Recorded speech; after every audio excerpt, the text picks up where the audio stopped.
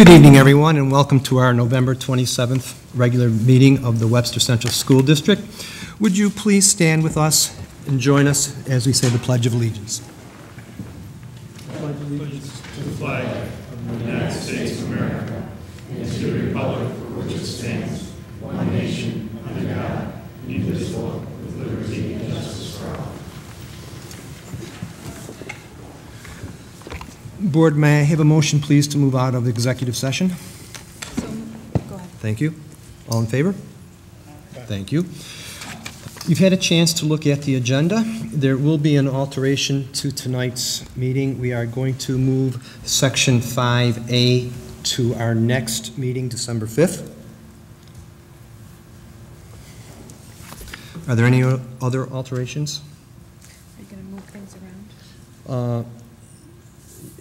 Well, yeah, it'll just be that letter E, but that'll, Okay. all right. We're good. We're okay with that. Motion, please, to accept tonight's agenda. Thank you. All in favor? Aye. Okay, the motion is carried, and we will proceed with tonight's meeting. Amy, I believe you would like to speak tonight? Cindy, you've got all the regular details, so you don't need all that.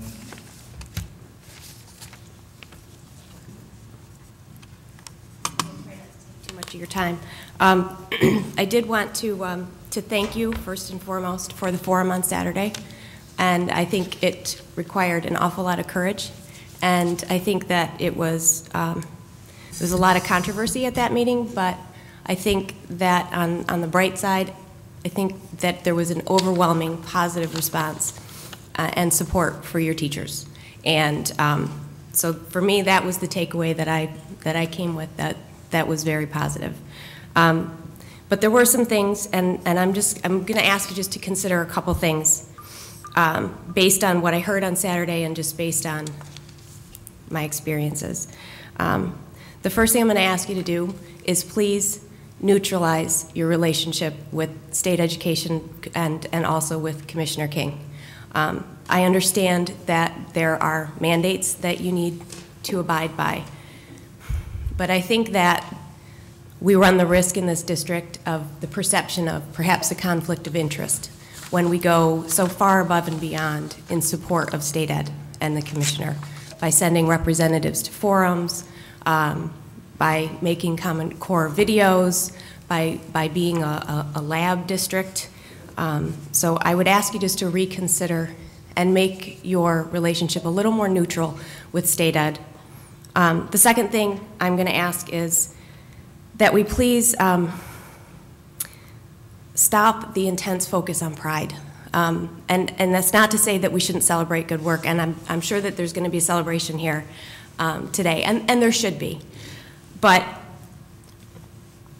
I'm going to ask that you allow people to come here and not just have pride-based things to say, that you encourage people to come and talk about things that maybe they're struggling with, to provide a balanced approach. I think you're going to get an ELA presentation today, and I'm sure that there's a lot to be celebrated.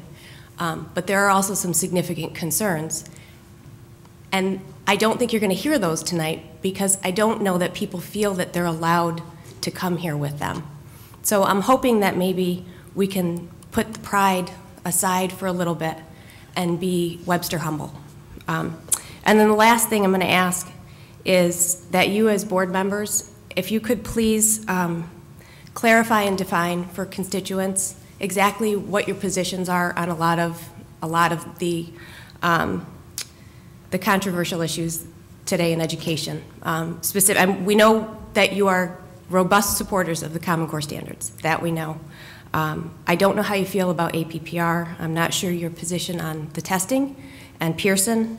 I don't know how you feel about InBloom. I don't know what you feel about the data sharing and that sort of thing. And I think it's important, and I think it's a reasonable request from constituents to ask that you help us understand where you stand on things and how you're representing us so that we can help in some way to support the district and support your teachers. So that's all I had today, and I appreciate, again, I appreciate your efforts, I appreciate your volunteering, I know these are trying times, and I know you guys are sticking it out, and I do appreciate it, and I do appreciate being welcomed and being listened to. So thanks again. Thank you, Amy. Is there anyone else from the audience that would like to address the board tonight? Okay, I do have some comments that relate to what Amy said tonight. You know, in Webster, we realize that a single test does not measure the worth of a child. That's why we seek multiple means to determine the growth and success of students' performance and achievement. Likewise, when we evaluate the effectiveness of a school district, one measure does not tell us the whole picture of the district. Just as we do with a student, multiple means are used to evaluate the performance and growth a district has experienced. One of those measures is the information we received from the Career, College, and Community Readiness Focus Group that was conducted last spring by Juanita Davies. Another such measure is the data and comments that we will receive from the survey that has presently been given to our students, our staff, and our community members. A third measure is information that we receive from the public forum. All of this information, plus more, will be used to help us set the future direction and vision of the district. I would like to turn our attention to the public forum that was held this past Saturday at the public library. The board would like to thank all those individuals who took the time to share with us their concerns. One of the core beliefs that we have is that we can always improve, continuous improvement. This past Saturday, you suggested ways we can improve. You told us that we need clearer communication. Not only do we need to be mindful of the number of ways the district communicates, but also mindful of communicating what is changing and why it is changing. We all enjoy hearing the many positives of our district, but we also must communicate the challenges that we face. You told us that we need to improve our consistency. Consistency not only in our programs and instructions, but also consistency between and among our buildings. You told us to act with compassion to all members of our school community. You told us to look for ways in which to improve our collaborative efforts, particularly with parents. And you told us that if schools are truly to be special, to find ways in which students and teachers alike can find avenues to explore and excel in their creativity. You acknowledge the dedication and excellence of our teachers. You acknowledge the value of the public forum with the board and the way in which the forum was communicated. And we also heard your specific concerns that dealt with the topics of special education and the Common Core. To that end, the board will use the communications used for Saturday's forum as a model for future communications. To that end, the board will encourage consistencies throughout the district where appropriate. To that end,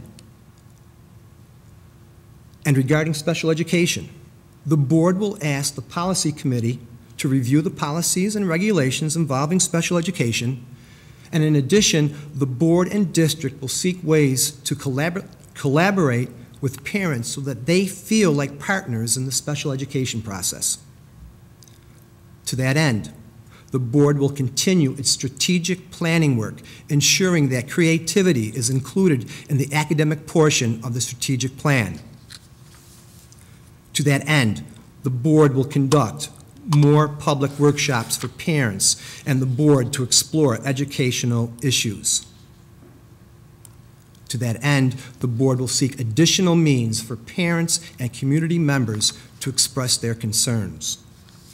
We believe the open exchange of ideas will help build trust and confidence.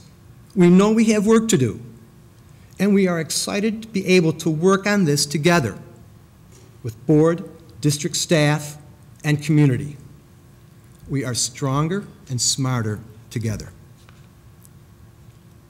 And that's comments from the board? Thank you.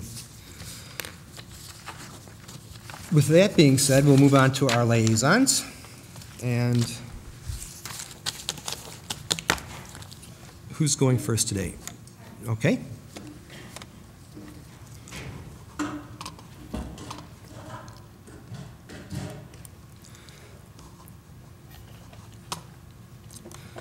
All right, Mary, tell us all about what's happening at Thomas. Good evening, board members. This month at Webster Thomas has been filled with outstanding accomplishments from our students. Last week, we wrapped up our fall concerts with the always popular Night of 1,000 Men. This performance gathers male vocal groups from elementary, middle, and high schools. They all gathered on stage to sing a finale, which was awesome to see the little guys singing next to the seniors. Winter concerts will be held on December 9th, 16th, and 18th. All concerts begin at 7:30. Come out and enjoy some great holiday music. The YEA, the Webster Young Entrepreneurs Academy, from both high schools, got a special look into the world about accounting practices for small businesses. John Bingham, a Webster graduate, and Colin Spencer presented at Webster Thomas with an interactive presentation where students could ask questions about setting up banking accounts, record keeping, and the types of business ownerships. This offered a new look into their desired field. On November 6th, Webster Thomas also hosted nearly 300 link leaders from all different high schools, some as far away as Gouverneur. The link leaders were able to receive a refresher training to carry them through the remainder of the year. There was about 25 link advisors as well.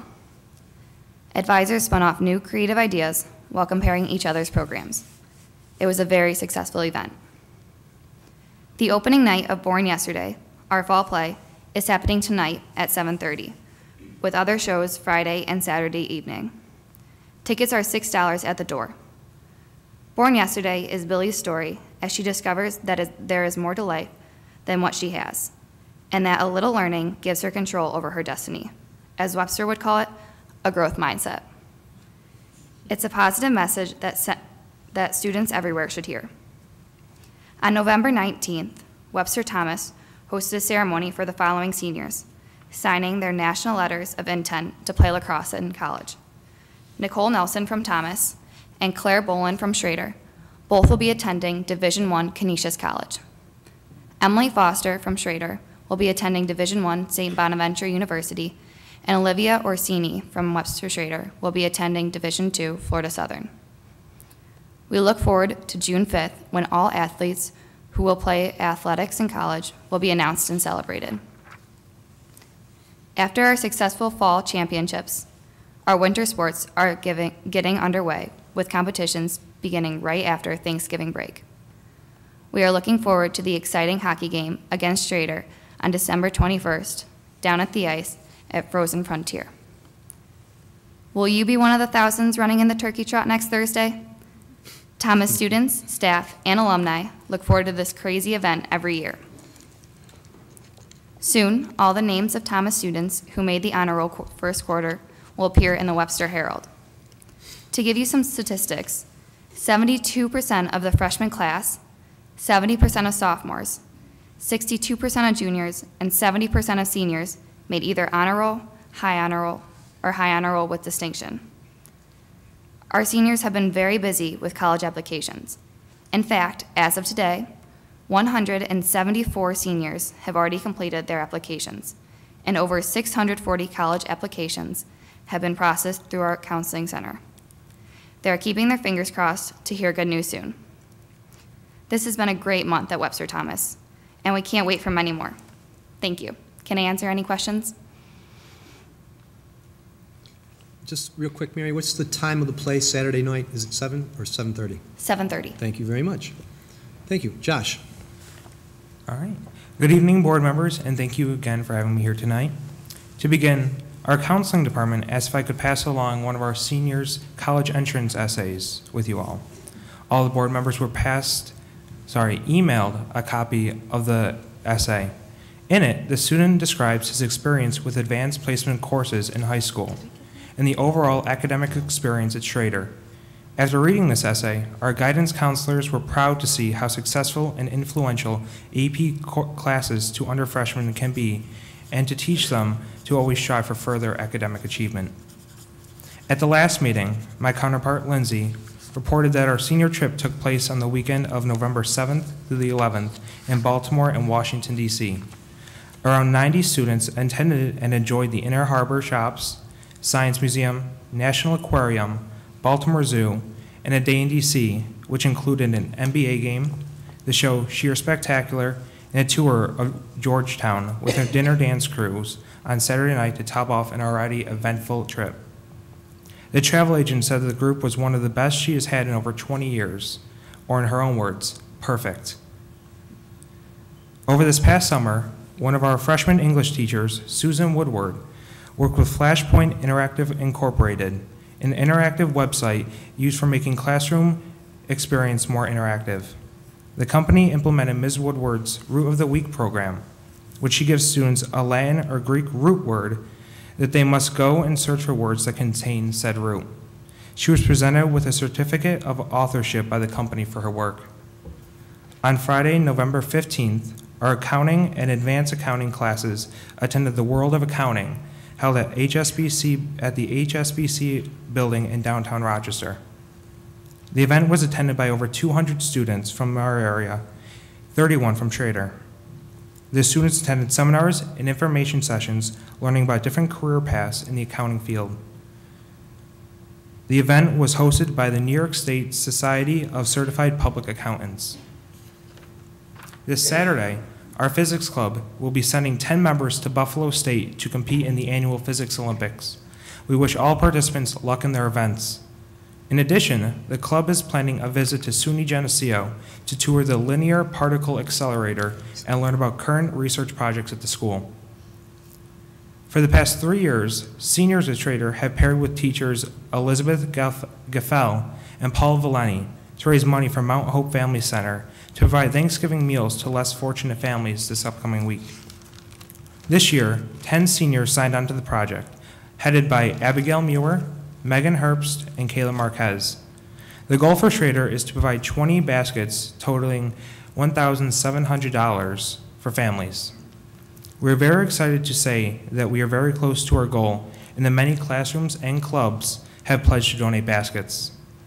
And finally, this upcoming Tuesday, November 16th, Schrader will host the annual Senior Citizens Day Luncheon, where senior citizens from around our community will attend musical performances in the morning, by district groups, and then go to the cafeteria for a Thanksgiving dinner served by students provided by our food services staff.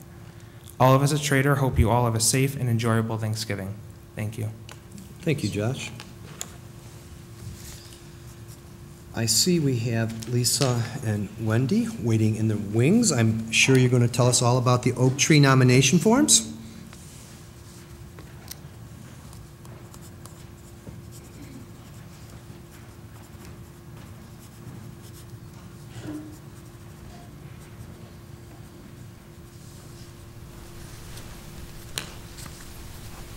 Without further ado, I'm going to turn it right over to Wendy. I'm Wendy Sardella. I'm a teacher here at Spry and a member of the exec board, and I'm here to talk about what these great teachers have in common, and that is that they are all recipients of the Oak Tree Award. Starting in 2001, in a joint partnership between the WTA and the PTSA, we started recognizing great educators, one on the elementary level and one on the secondary level each year. So we're asking the community if they know a great math teacher, social studies teacher, ELA, science, ESL, or LOTE teacher, a guidance counselor, a special services instructor, PE, music, library, art, or other special teachers that are exceptional, that they consider nominating them for the Oak Tree Award. The Oak Tree is open to any teacher who exhibits, let's go back there, who exhibits expertise in their field. They engage students. They help students with positive impacts in their lives. So the applications are available both on the web page for the district and at the WTA website. I've also made sure that every main office has them, and that they're in various newsletters. And we have a little pictorial of the recent Oak Tree winners.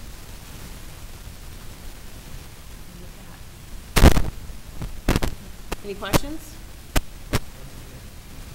The nomination You form. can get the nomination forms at the Webster District webpage that's being put up. It should be up at this point. You can just search that in the search menu.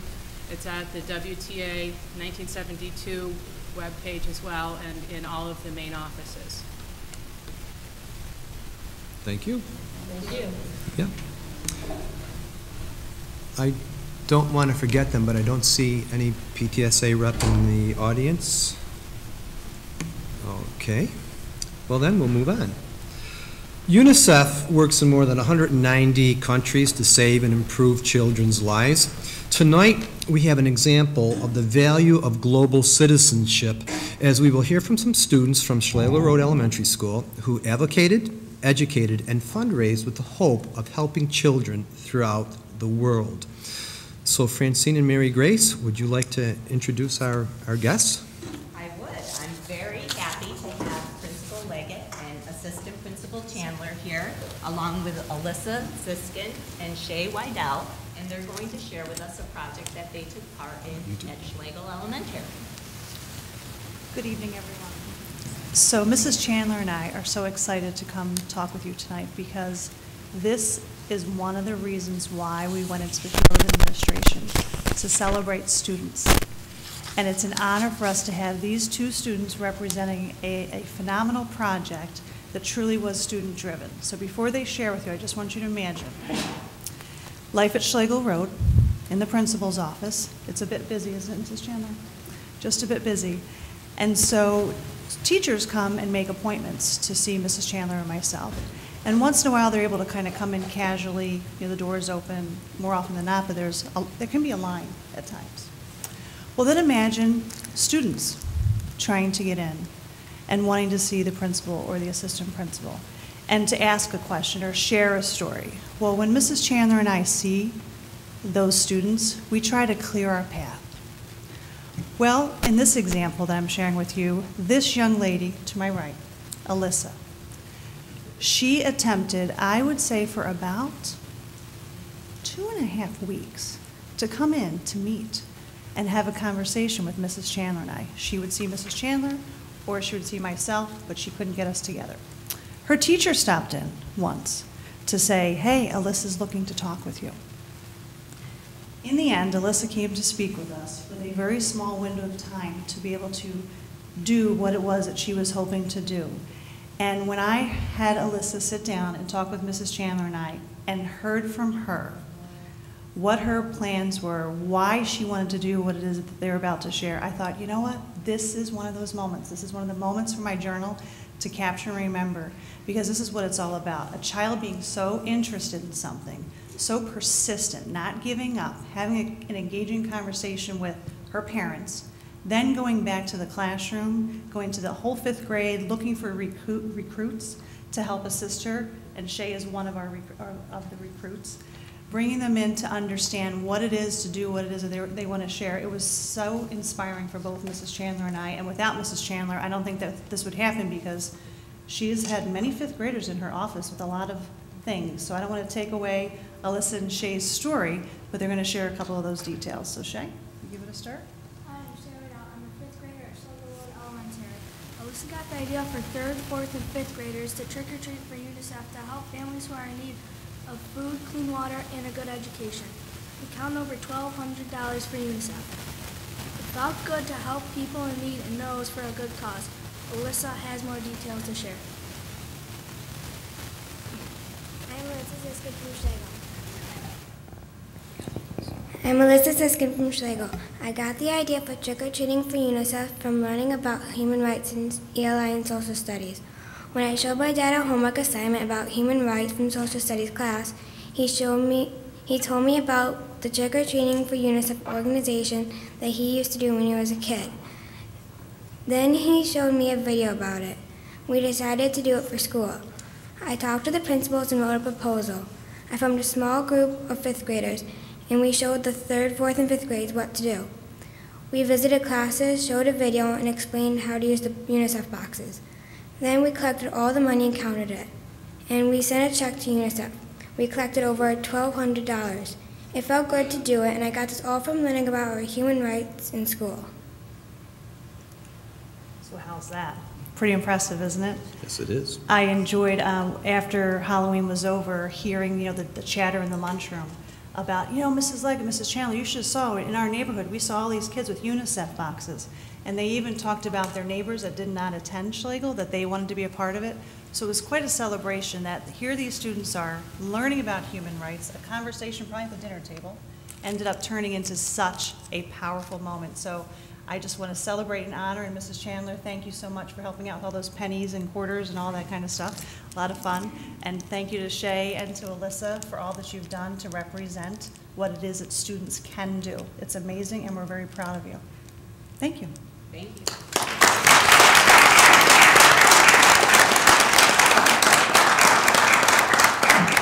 Before you leave, Alyssa and Shay, we have a recognition award for you and a keychain that says Imagine, Believe, and Achieve, and a Webster sticker for you.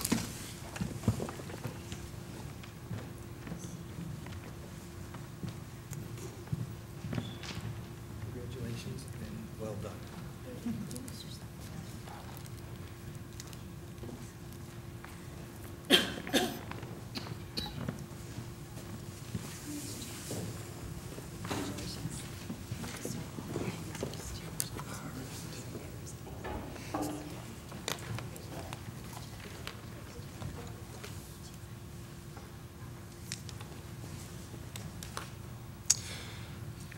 Okay, our next report, which will focus on ELA grades 3 through 8, focuses on the board's first goal, which is ensuring that our students, all of our students, are building upon the skills, particularly reading, writing, listening, and speaking, needed as we work to be career, college, and community ready. So Mary Grace will let you introduce all of our speakers tonight. Okay, and bear with me as I try to multitask. Get the team up here.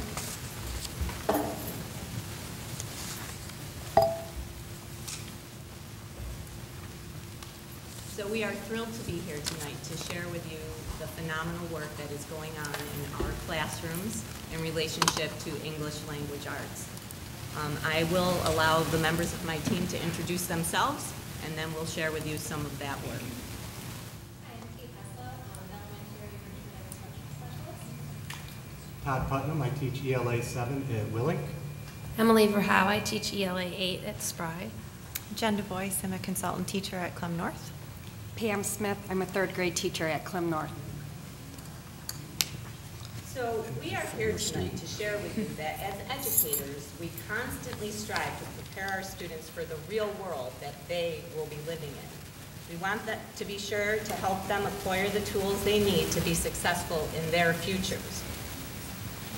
So how do we know that we are giving them the correct tools? If you look up at the slide, I'm sure that a few of you recognize some of those tools. But the truth of the matter is that many of our 3rd through 8th graders might not. Innovation and change are coming at a tremendously fast pace, and that is why it is more critical than ever to help students acquire skills that will serve them well in an undefined future. We rely on research and feedback from colleges, businesses, economists, and other stakeholders to help define the skills that will best serve our current students.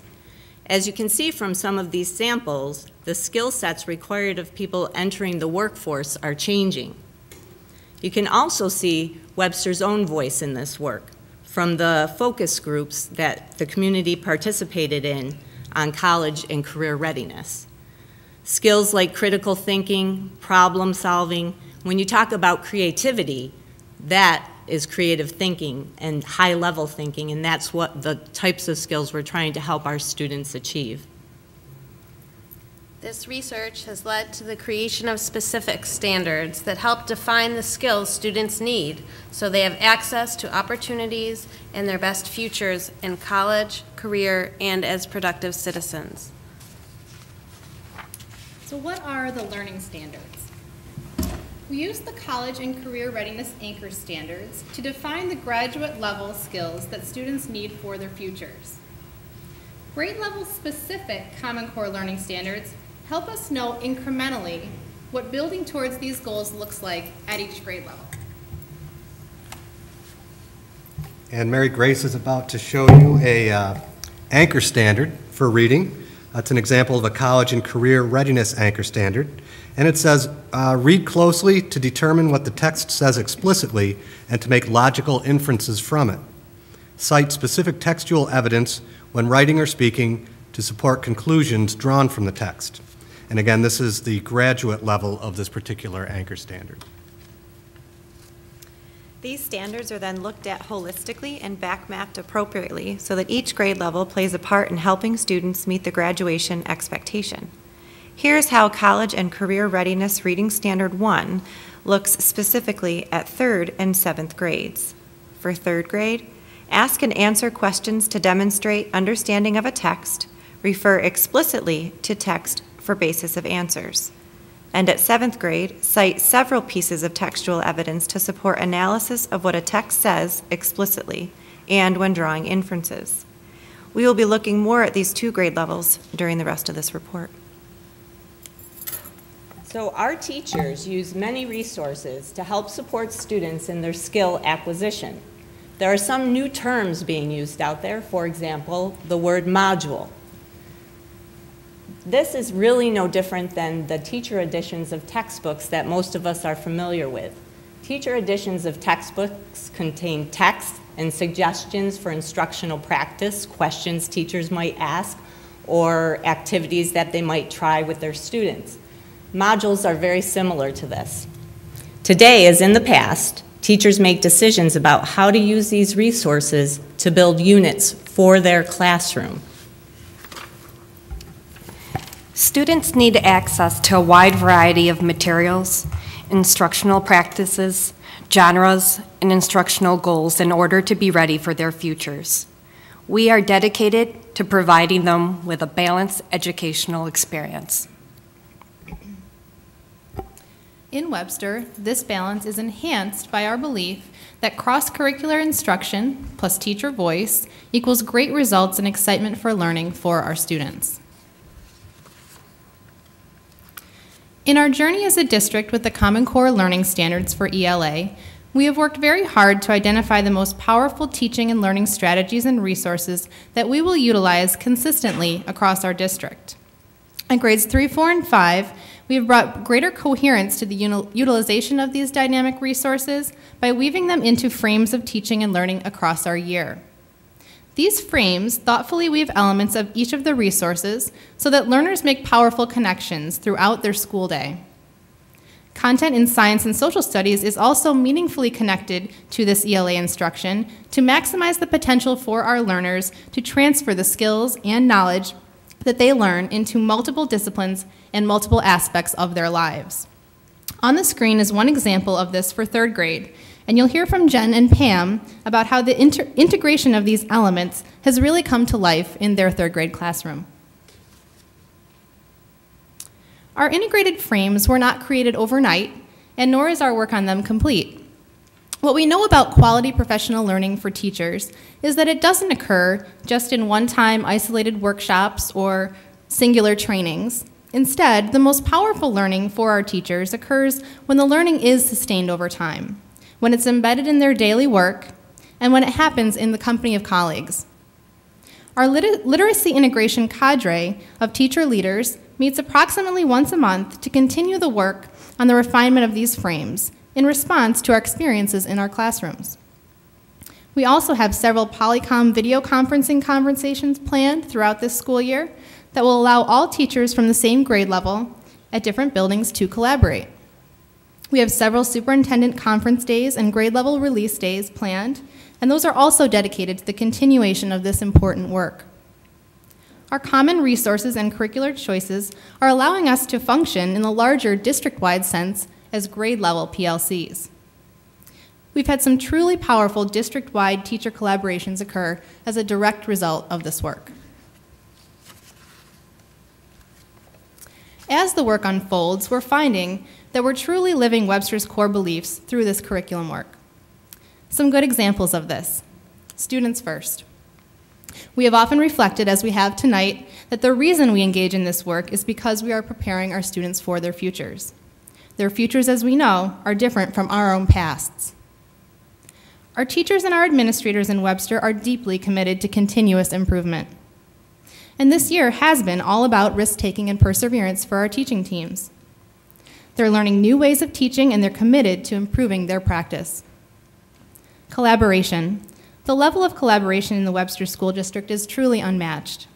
Our teachers working together with our administrators and instructional team are the true leaders in this work.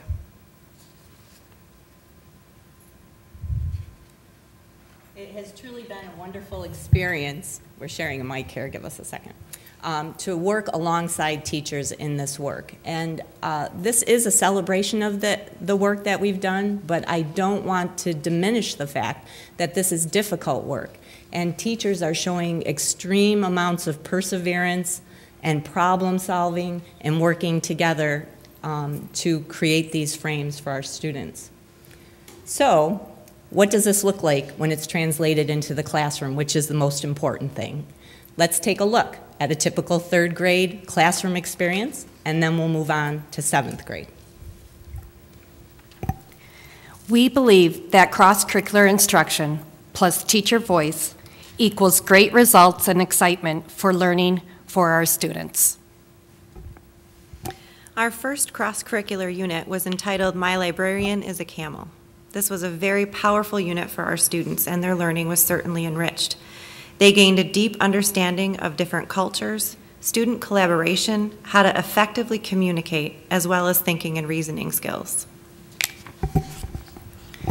This unit was started in September, and it became very clear as we began this unit that our students had very little understanding that life outside of Webster would be any different than what they knew. It became a priority of ours to be sure that they would have an understanding of the diversity of lives around our world. The resources that we selected to use helped to bring home this point, as they were rich in language and had beautiful illustrations that drew the children in and helped increase their desire to learn about other world cultures. At this time, we would like to share Lesson 8, our final lesson in this unit.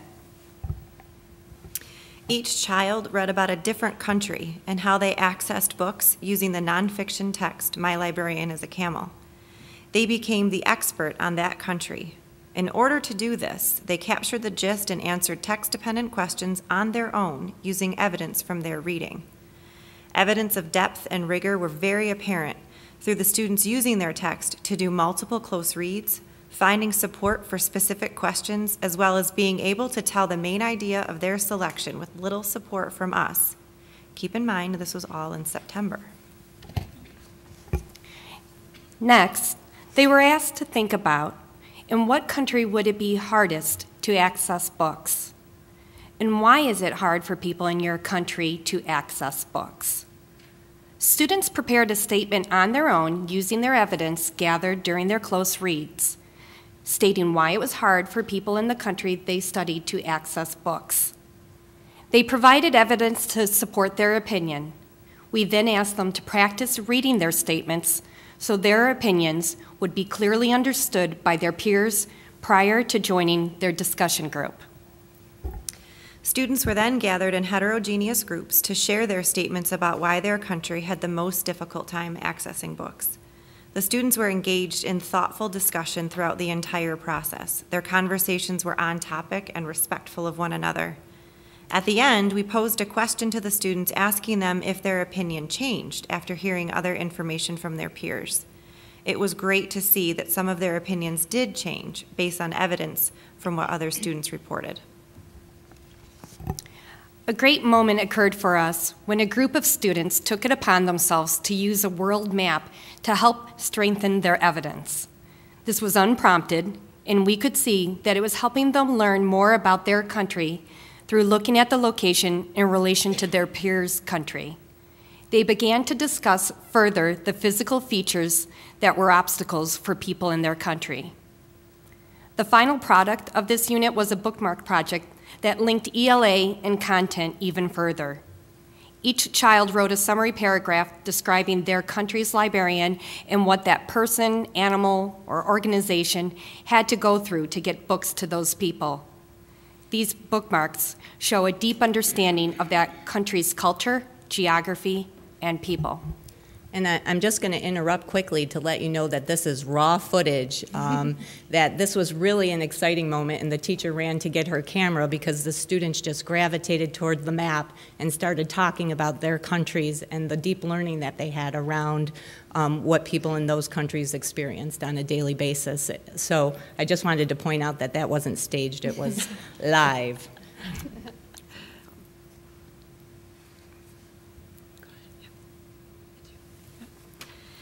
In September, we made a conscious decision to focus on the speaking and listening standards in these cross-curricular lessons, as well as responding to questions using text-based evidence, rather than putting a strong focus on formalized writing. As the fall has progressed, our students have grown already, and at this point in our second unit of study, they are now writing informational pieces to showcase their learning, rather than just you having those good, deep conversations. They are using text-based evidence in their writing. They are being immersed in nonfiction and learning how to read to learn now. Bullfrog at Magnolia Circle was a central text used for multiple lessons in the beginning of Unit 2. The lesson we'd like to share, Lesson 11, was incredibly rewarding to us as educators. We were able to see such tremendous growth both in the students' writing skills as well as in their ability to read and gain knowledge from text with increased independence. Bullfrog at Magnolia Circle was our main text in the first part of this unit. The children were engaged in multiple close reads of various sections of this text. The focus of each read was for a unique purpose.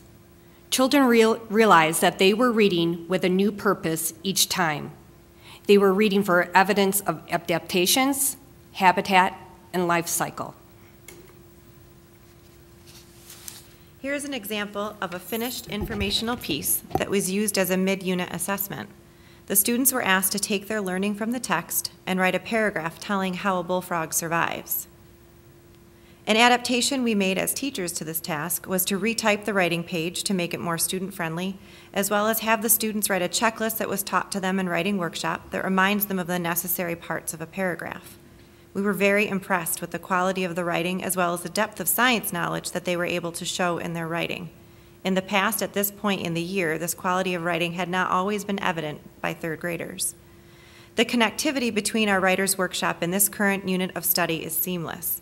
The children are writing their own informational texts right now about topics that they believe they are experts on. They have been engaged, excited, and motivated throughout this unit. Mentor texts have been pivotal in helping to further their writing skills. They are using nonfiction texts and guided reading as well as in our cross-curricular unit. Whenever possible, we are making conscious connections for them to see the various parts of informational text and how they can use these in their own writing. Moving to the middle level. At the middle level, we continue to grow students' knowledge base by interacting with fiction and nonfiction texts. The focus is on instruction that encourages students to build their understanding of concepts, think critically, and communicate in more complex ways. This 7th grade unit was an examination of polar exploration. It was primarily a series of excerpts from the writings of the most well-known explorers, though it also included an excerpt from Jack London's classic short story, To Build a Fire. All of the texts were clearly written with a primarily educated adult audience in mind. which made it challenging reading for our students. The excerpts were all designed to be closely read several times, with attention paid to various aspects of reading comprehension, such as word choice and usage, vocabulary acquisition, the value of text features, and annotation. Kids also discovered that the word text refers to any source of information, including photographs, websites, and videos. We felt that the unit was well designed and that it started with a pair of photo collages of two of the polar explorers. And by carefully looking at those pictures, kids created a set of questions that we hopefully were able to answer with the rest of the text that followed in the unit. It set up an anticipation. It gave them a reason to want to keep reading. The nature of the activities ensured that small group and whole class discussions, as well as individual writing, remained purely rooted in the texts. While this was an excellent unit with many great strategies, it was really not a huge departure from what we've been doing in our classrooms over the past couple of years as the state standards have been rolled out. Close reading for details is a skill that students will use for a lifetime. Reading closely and the recognition of important details is the first step in being able to use text as a resource for building knowledge, writing, or having text-based discussions. Teachers help students focus their thinking by using guiding questions to frame the close reading and by facilitating discussions that reference text details. Scaffolding and differentiation are also essential to all quality instruction. Teachers are making instructional decisions to scaffold the tasks when needed. For example, we may pre-teach vocabulary, read text aloud, and pull out difficult sections of the text to examine more closely with students.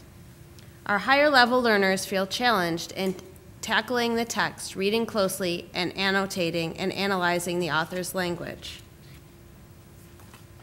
A combination of the challenging text compared with the high quality teaching is leading to challenging and engaged learning for all students. You can see up on the screen the culminating essay of the Polar Exploration Close Reading Unit. This was written by one of our students who typically has struggled with writing, but you can see that the essay is well organized. It includes text and line number citations, demonstrating that his claim is indeed being supported by specific text-based details taken from several passages. And at least for the purposes of this essay, the student, quote, found learning about the problems, conditions, and difficulties that Arctic explorers had to go through very interesting. And I'm taking that right out of his text. So as these snapshots of the work our students are doing in the ELA classrooms illustrate, we continue to use the Common Core learning standards to build our students' skills so that they are ready for their futures. Thank you. Whatever that may be. And if you happen to be on Twitter, you can follow some of this work with the hashtag WCSDFrames and Webster Proud. There will be examples of pictures of students' work and teachers' collaboration posted to those. So, as you can see, I hope, we are extremely proud of the work that we've been doing. As I've said, it's intense work, it's difficult work, but we know it's the right work. And I thought it was so interesting when we were practicing tonight, both Todd and Emily said, we can't wait to get these students that are coming up. Look what third graders are doing. And time again, we've heard from teachers, from parents, how impressed they are with what students are achieving. And we're looking forward to our next steps. That is our presentation. Thanks. Great job. I think we'll start with Janine. Do you have any questions? I do. Thank you. Thank you very much. But there is some concern over the pace with which Common Core is being implemented. What are the challenges that the district has or continues to experience resulting from that pace? Because that's one of the things that we tend to hear a lot about. So what are the experiences that you've seen with that in terms of the pace at which Common Core is being implemented? I can start, and then feel free if you have things to add. I think one of the things that's important to emphasize when we talk about the implementation of Common Core is that this process really started for us here in Webster 3 years ago. And during that first year, we spent a great deal of time at our faculty meetings, lead teacher, curriculum meetings, talking about those instructional shifts that we would be bringing to the forefront over the next couple of years. At the elementary level, last year I know that you've heard a lot about how we really dove into the math and implemented across our district some changes to our math curriculum. And that work continues this year with our ELA work, and it's very focused work that continues. And I think the challenge for us continues to be having that really focused time to collaborate with our teachers, because once we are together, really great things are happening. Is there anything else that you would like to add? Well, I think maybe it's a conception because it's all of a sudden being covered in the news. I think the deal is we're actually ahead of a lot of other places. I was just writing that down. That's what it's. I really do think we are. I think we've been, as Kate said, we've been talking about the shifts and working on the shifts for 3 years now. And as I said before, the units that are coming out are not much different from what we've been doing over the past few years. So I think we're at an advantage. It might not look like that in the public eye because of what Channel 10 is showing, or ABC, because a lot of other districts are just coming into this. That's my impression anyway. Thank you. I do have another. Okay. Do you think there are structural changes either with resources or timing or testing that you believe should be changed in the implementation that would have significance on the impact either in terms of the way the students are learning or the teachers are instructing? So modules, testing, timing, kinds of things that your experience is? As we are moving forward in this work, we are very thoughtful and reflective about it, and we are making it our own work. And so we are taking the time, we are revisiting, we are revising, we are making sure that we are putting our students first. And when we put something into effect, we are gauging how it is working, how our students are achieving, and we are making thoughtful decisions based on that. So we're constantly reflecting and changing and adapting what we have the power to change and adapt here, and being true to our vision of what we want our students to be participating in on a daily basis.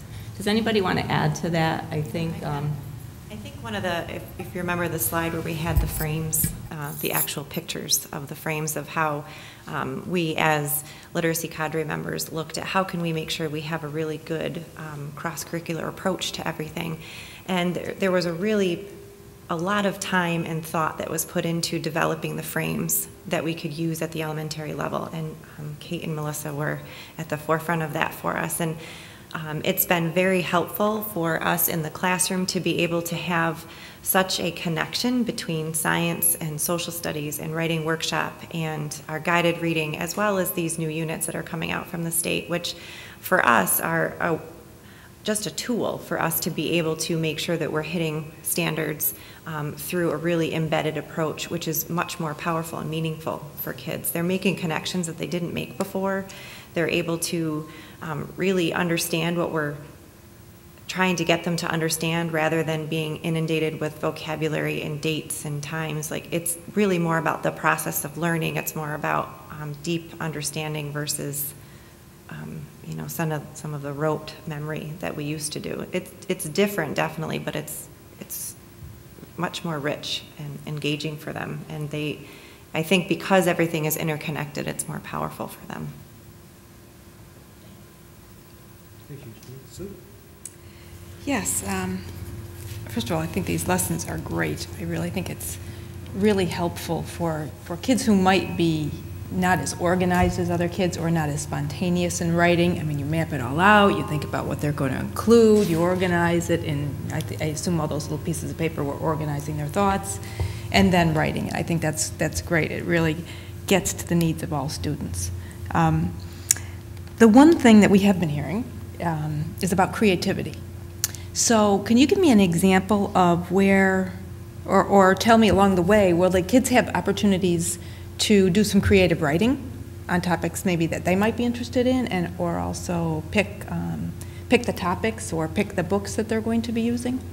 I'm definitely going to let the teachers speak to this because I'm sure they can give you great examples, but I want to remind you that we still are engaged in Writer's Workshop, and so there are multiple opportunities within our Writer's Workshop model for students to write creatively. but I'll let the teachers speak to this a little bit. Yeah, the children are participating in a writer's workshop as well as a variety. I mean, it all blends in kind of throughout the day.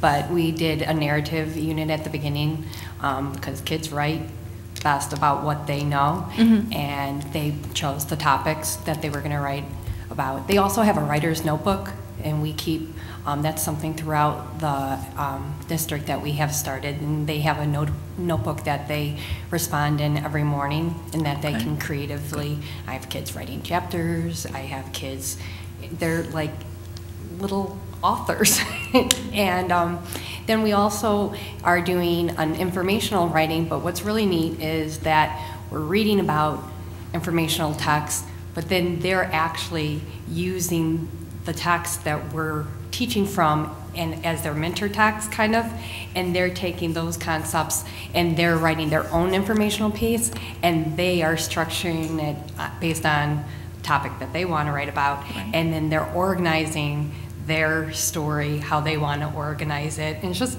really cool seeing how they're setting up their table of contents, and are they going to put a diagram in or a comparison chart or something like that. So it's just very interesting. Yeah, I just wanted to highlight back to one of the slides that we showed earlier where the children were writing their informational text about the bullfrog, but then on the other side is the choice-based piece that this child chose to write about kinds of scooters, lots of different kinds of scooters, the Razor, the Grit, and really getting their own choice involved in how they were going to use that same kind of genre writing that they were learning across the day. I want to add one more thing really Sure. quick. I think it's really important to note that the learning that we're doing is sparking creativity. We were just talking about a student who went home and did research on her own about poison dart frogs and found a video clip to share with the class on National Geographic Kids that was detailing exactly what we had learned about in the lesson.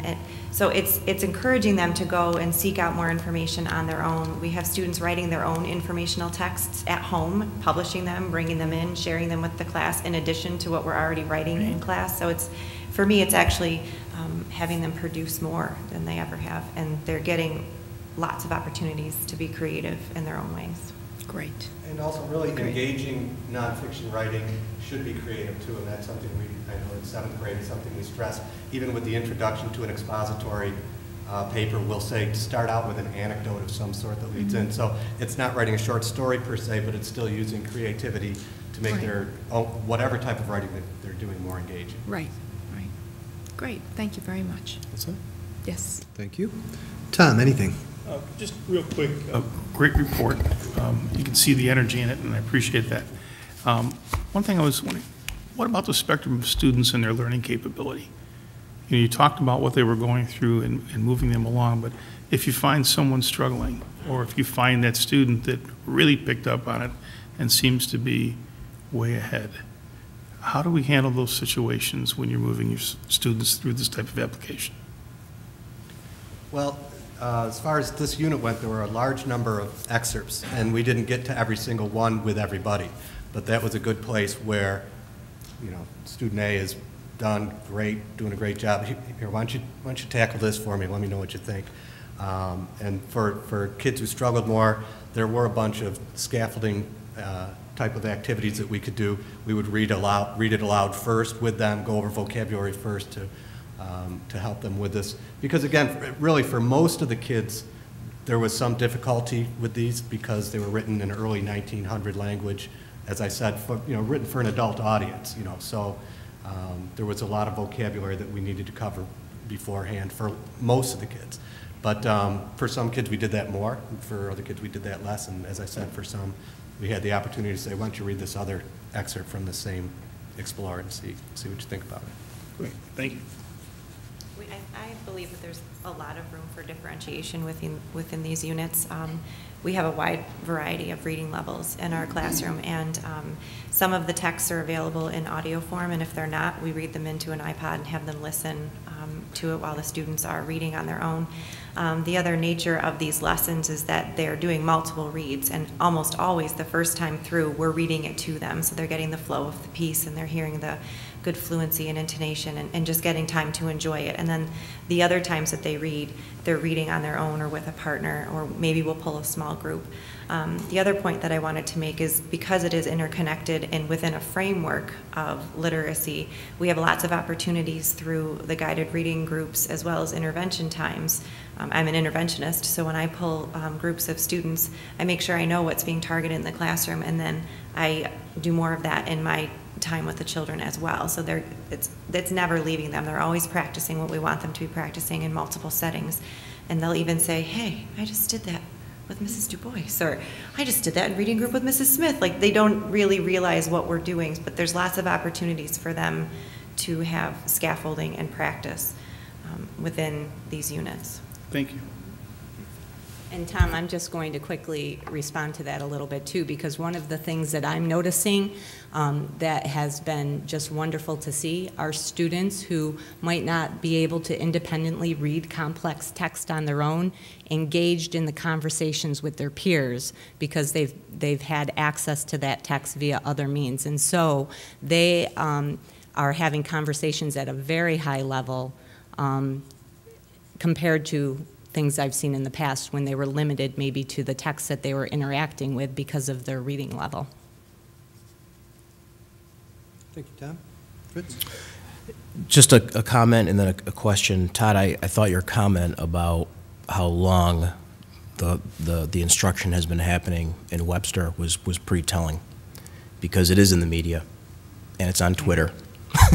which you pointed out that Webster has a Twitter account. So when people read this and the social media, and it's coming at you so quickly, I thought it was pretty telling to listen to your presentation and your comment that this has been going on for quite some time. We're already doing it. My question is, if you could talk to the board about, in your daily practice, how are you doing this work, but also very efficiently, or the best that you can, bringing in other curriculum areas? I heard cross-disciplinary lessons, learning occurring, but how do you do that on a daily basis, if you could just touch upon that very briefly? Well, it happens seamlessly just with our first unit. It was primarily the social studies connection was there. But as we were sitting here right before the board meeting, we were having some in-depth conversations with how we could incorporate science into that unit as well, seeing as how we're talking about other world cultures and taking the standpoint of, which is really able to be understood by kids, of how do they get books. You know, we can go down to our library, but other places they can't do that. So it was able to be understandable for them. We talked about landforms, we talked about, you know, physical features, we also talked about weather and climate, so that could be another avenue for science to be integrated into the social studies, and next year we would, you know, look for ways that we could do that. In our current unit, it's very science related, so in addition to reading about, you know, frogs and learning about animal adaptations, we're also going to be having live frogs in the classroom, and eggs and tadpoles, and hatching them and watching the life cycle of all of that. In upcoming units we have where we're going to be talking about wolves and the fables and making, again, social studies and science connections, and we're going to be wrapping up the year with simple machines and forces of motion, and all of those things. The kids don't realize we don't call it science time or social studies time anymore. We don't even really call it anything. It's just kind of we're reading, you know, and we're learning. They don't know the difference between any of it, which I think is important. Yeah, I thought it was really great when Alyssa and Shay were up here, and she said we learned about this in social studies, and it really was it was the ELA text that they were referencing. And so I just think that all of that integration really helps bring home the learning for our students. Thanks. How you guys doing? Good? You know what I really liked, actually, as I was listening and watching the presentation, was I don't think there was any mention of ELA testing or any kind of scores or results. So it's kind of nice to see ELA or reading and writing cross-curriculum just kind of happen. And that, knowing the teachers and everything, that's kind of what happens. So thank you very much for taking away from the numbers a little bit, which is good to see. Then in the meantime, this is more of a thought or a comment, and that is, and maybe Mr. Putnam, he's probably been around a little bit long enough to be able to do this. Thank you. That's a good veteran, right? Just a thought, somebody mentioned crosswalk, I think in a workshop we were at recently. It'd be neat to pull up a paper from 2003 or 1997 and to say, this is what we were doing in 1997 or 2003. I know my mom has them, but they're a little bit older. And this is what we're doing now in 2013. And just to see the level and the depth and the more cross-curricular possibly that's in there, just for everybody to kind of see this is what we're now doing with the Common Core. Just a thought or suggestion, because you might want to come back and present again. Just kidding. When he's younger? Yeah. Oh, man. Thank you. I want to say this is very refreshing to see the passion and the excitement out of this group. I really mean it. You start hearing the negatives, and you see it on TV, and you hear it from parents and some teachers and stuff, but this was very refreshing, and I appreciate that. We do hear the concerns from parents and even teachers, and one of the questions I have is that we have lead teachers. What kind of role or what role do they play as far as helping every day some of the teachers that are kind of frustrated and putting together the lesson plan and stuff? I don't understand exactly the role they play every day for those teachers. How big is it? Do you meet a lot? Do you find this in your own daily activities that lead teachers are meeting with other teachers a lot? How does that work? For me, being a lead teacher, I would say my role is pretty, I don't want to say casual, but it's more of a we're all in this together type deal, because I am doing exactly the same lessons that everybody else is doing. And so I think my role best is sometimes just listen, say okay, and say, well, here's what I'm doing, here's what I know other people are doing. So it's kind of that type of thing. In my PLC, I'm just another member of the PLC, and then because the people are there all working really hard. But as far as my role as a lead teacher in facilitating this kind of shift, I'm just doing what I kind of provide information, and if somebody's hot about something, to just talk about what's going on and see what we can do. Become a cheerleader? What's that? Are you a cheerleader? Yeah, a little bit. Bring back positive. Yeah. I could add to that a little bit too. From the elementary perspective, the lead teachers meet once a month as a district-wide group, and one of the effects of that is that consistency that we spoke about earlier as well is really enhanced, because those teachers have an experience that they're then able to bring back and help lead in their faculty meetings within their building, and they have that same message that's coming across all 7 of those buildings, and it really helps to build that district-wide PLC look that we're really starting to have. Cool. Do you guys feel like you're on an upswing over last year as far as ELA?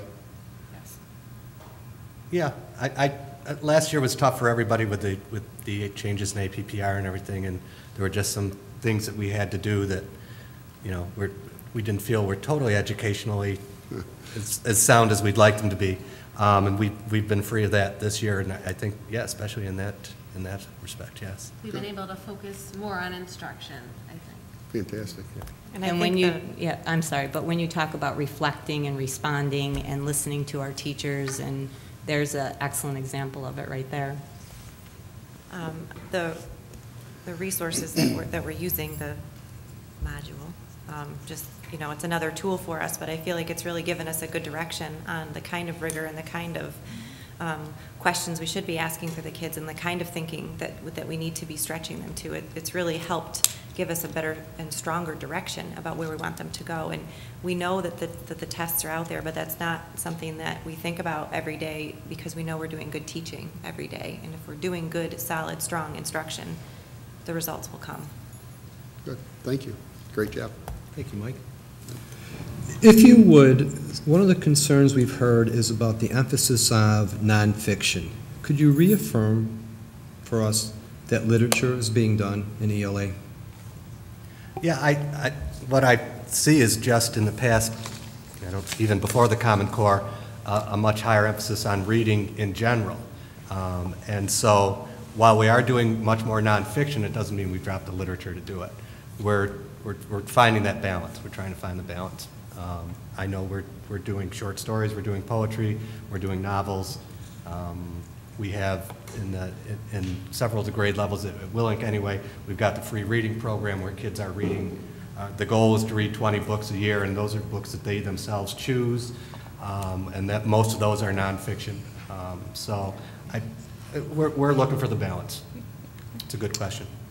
I know at third grade, I could speak on that. We had a blend in our first unit of both nonfiction and fiction, but covering the same topic.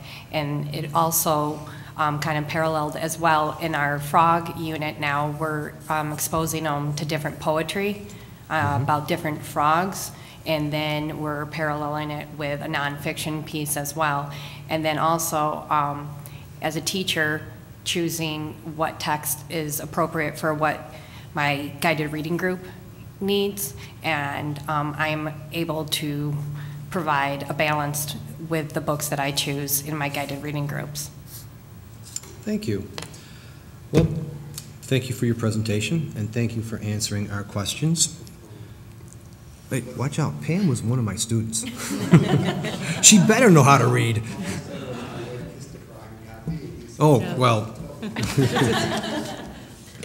least it wasn't Leroy. The third graders know the difference. Was it who was it from? Leo from Leroy? Or whatever.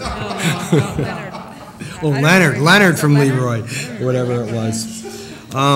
Board members, this does require action, so may we have a motion to accept the ELA report, please? Thank you. Second. All in favor?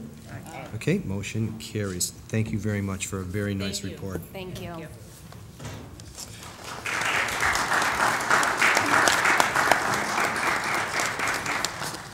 Okay, at this point, we hear from our superintendent. So, Adele, your report. I do want to start tonight by talking about more teaching, less testing, and maximizing teacher voice. And talk about last spring, we had many parents come to the office, and they were providing us with constructive criticism about what their children were experiencing in relative to testing. Because of the APPR and the plan that we had created, students were taking a lot of tests last year. We heard this from parents, we heard this from teachers, we heard this from students. And the new APPR system is based on 2 different strands of testing. Each is worth 20%. So we had added more pre and post tests to what students were experiencing and what teachers were having to do in the classroom to meet the requirements of the APPR. And I have to say it was an unhappy year. Students were spending too much time taking tests. They weren't used to the impact in classroom instruction.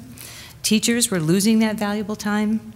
And the coordination and scoring and reporting of all those tests was a logistical and time challenge, to say the least. It took out hours and hours and hours of time. So after listening and reflecting in depth on what our parents had told us, what we heard from our kids, the stress we saw in our kids, and what our teachers shared with us, we really had to talk, had to have some frank conversations with the Webster Teachers Association and say, can we try something different? Can we try a new way?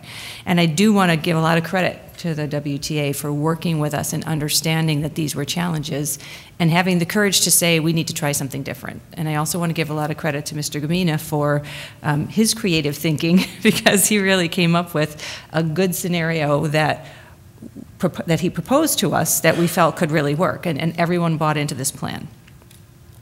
So we developed a different kind of plan, and our plan uses historical data from tests the students have already been taking. So teachers could look at this data, prepare for them, project growth for their students, and not lose instructional time and not add more tests.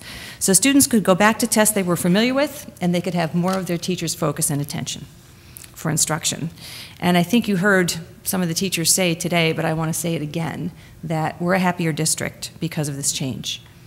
And we do appreciate the voices that came to us with constructive criticism and said, there's something going on and it's not good for our kids, it's not good for the classroom instruction. And they guided us to take action. But I have to say the change was hard, and it required multiple hours working with the state. Again and again and again. We would propose a plan, get feedback, propose a tweak to the plan, get some more feedback, hours and hours working with them in order to get this plan approved.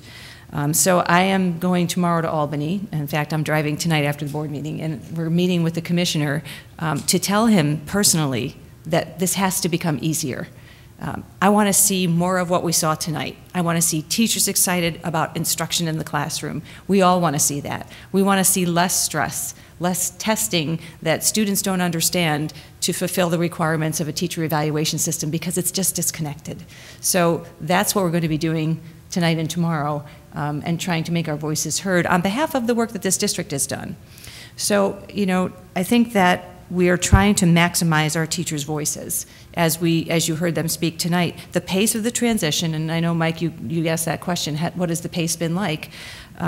It's been difficult, the pace of it, because everything was required at once. And yes, we did start the shifts earlier, 3 years ago.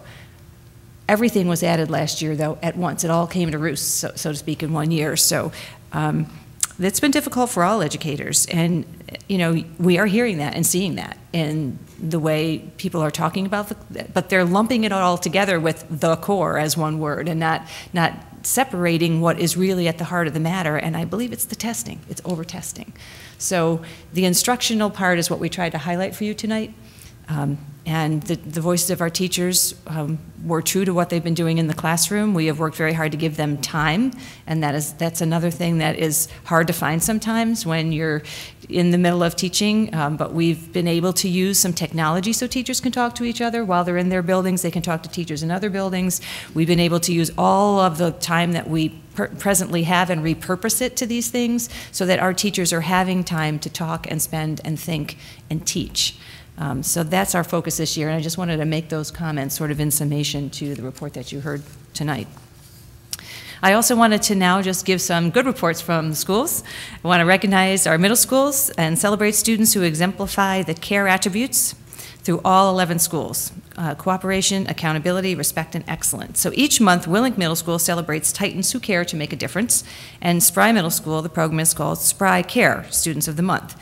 So staff at each middle school select students who exemplify the district's CARE motto in the classroom and in their everyday lives. And these students perform random acts of kindness, contribute significantly to their school and community, and have a positive influence on their friends and are overall good role models.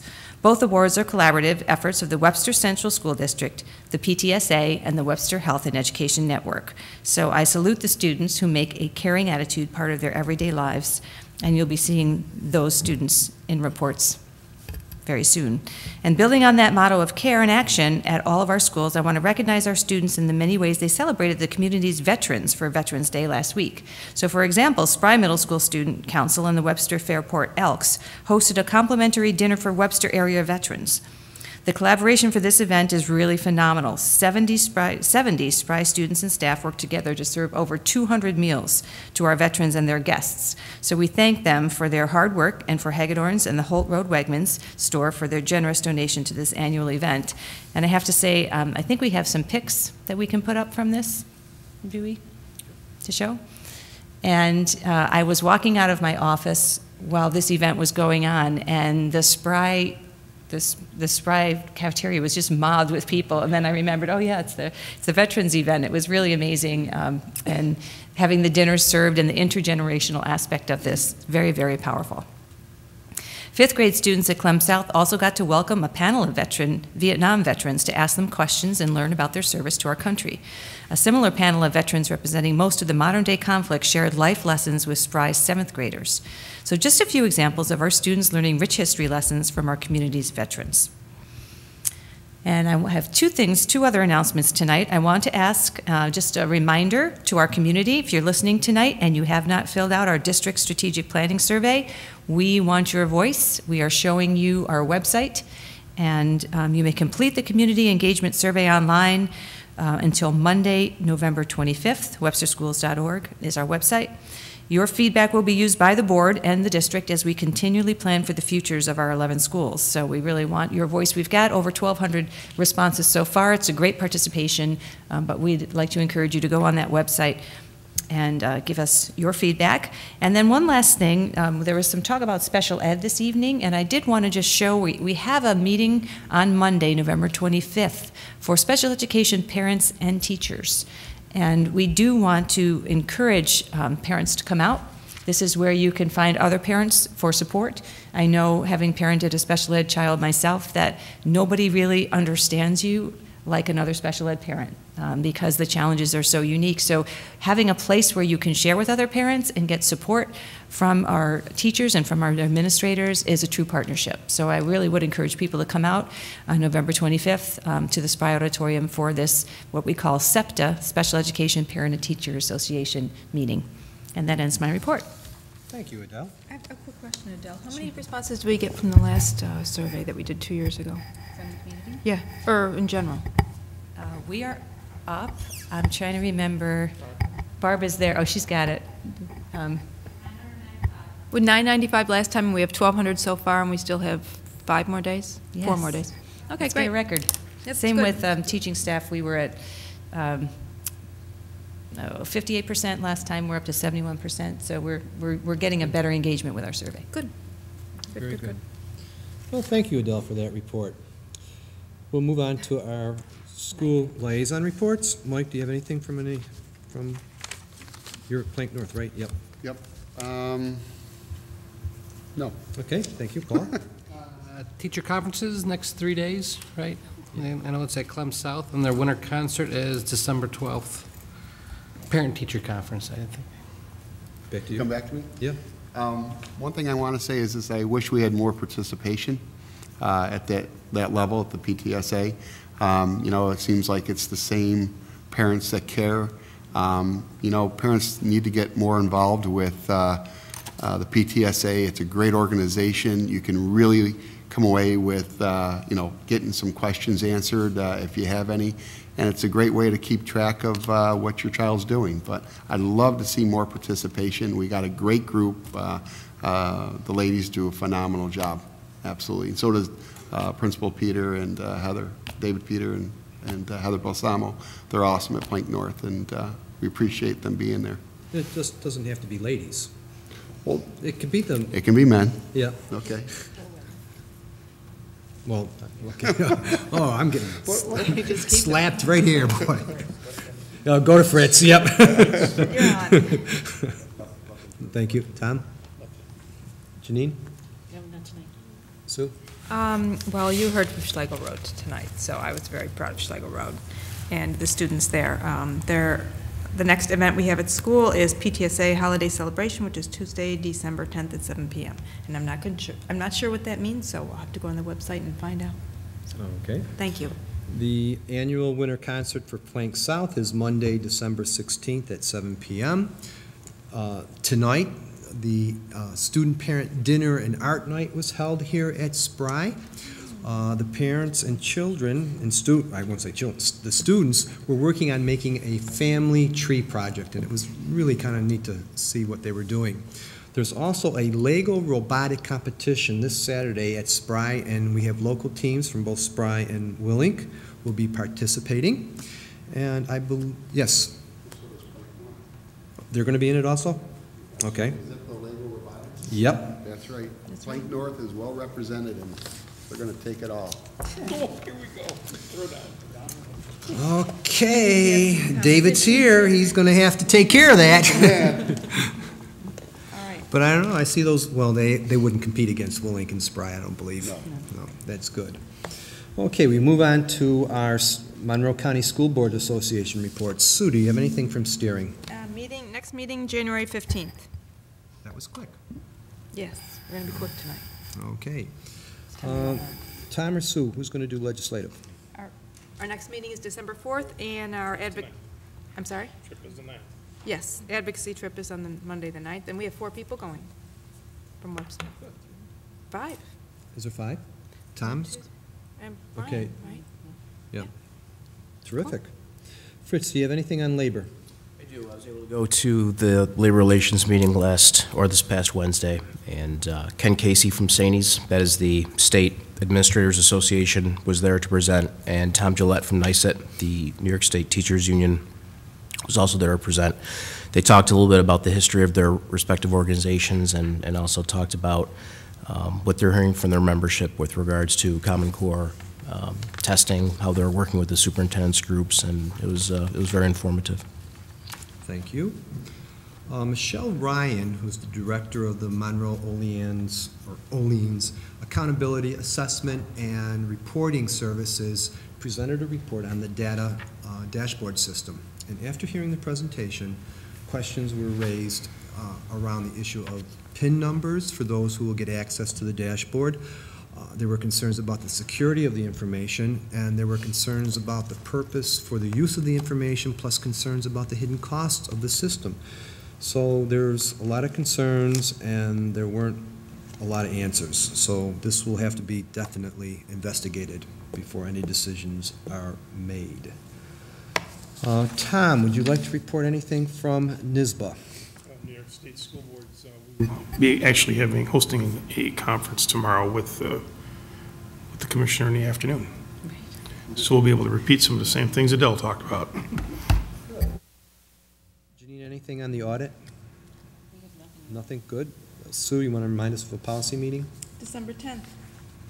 Thank you. All right, board members, you've had a chance to take a look at the consent agenda.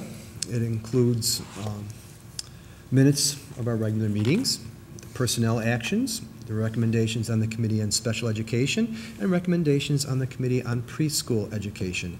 May we have a motion to approve the consent agenda tonight? Thank you, Mike. Second. Sue seconds. All in favor? Aye. Motion carries. Before we ask for adjournment, I want to point out that Tuesday is the Senior Citizens Day at Webster Schrader, and our next meeting is December 5th, and I hope everyone has a wonderful Thanksgiving holiday. With that being said, may we entertain a... Oh. Okay. On the robotics, I do want to thank the Moultons that run it for Plank North. They do a great job, it was amazing the time you spend at Plank North at their house. They got one of those big things set up in the garage. They did a great job this year. The kids learned a lot. It came together great, and they're going to win because they're called the Angry Bricks. There you go. Okay. May we have a motion for adjournment? So moved. Thank you. All in favor? Motion carries. Good night, everyone. Thank you.